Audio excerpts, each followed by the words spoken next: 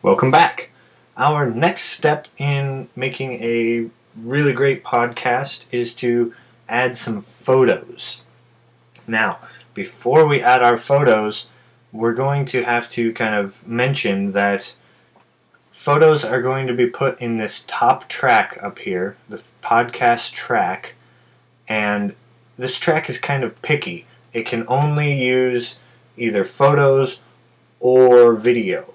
So you might want to plan out your content before you start working. If you have some video and some photos that you want to use, you might want to combine those into one video file in another program outside of GarageBand to use within GarageBand.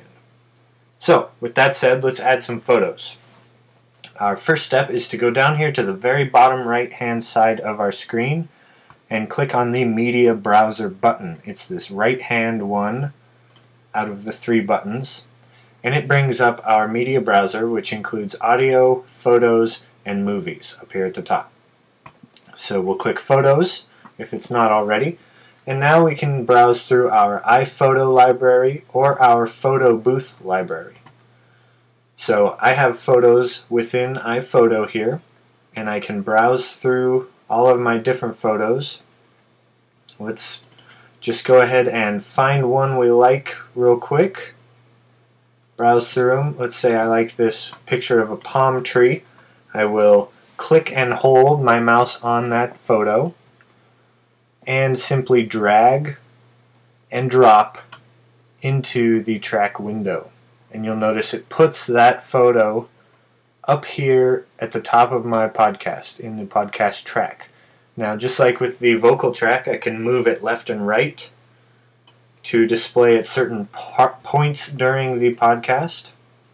And if I want it to only display for a short time, I can drag this right-hand side of the photo left to make it only display for a short time, or drag it throughout the entire podcast for it to display the entire time.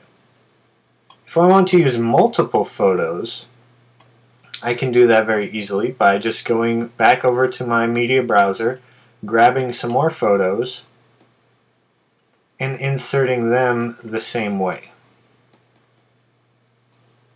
Customizing the duration that that particular photo will appear during this podcast.